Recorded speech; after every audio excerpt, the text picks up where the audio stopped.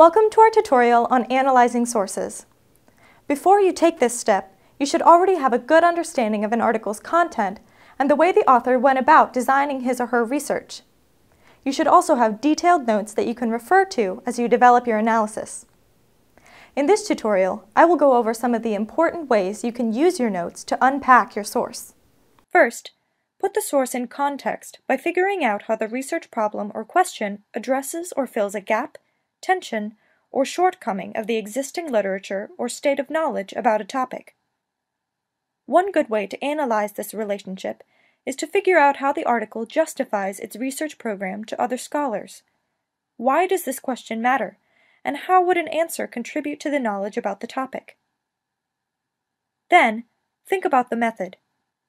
How does it produce evidence that can answer the research question, support the thesis or claim, test the hypothesis, or solve the research problem? How else could the author have approached this problem? Now consider how the evidence is presented. Consider the organization and categorization of the data and how details are connected.